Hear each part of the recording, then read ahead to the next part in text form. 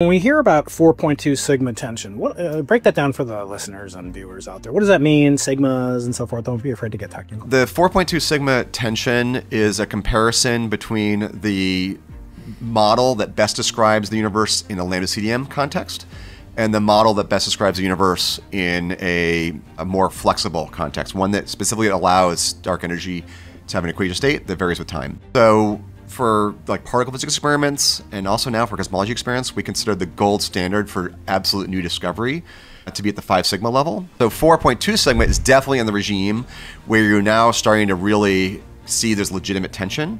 It's getting close to that 5 sigma discovery threshold.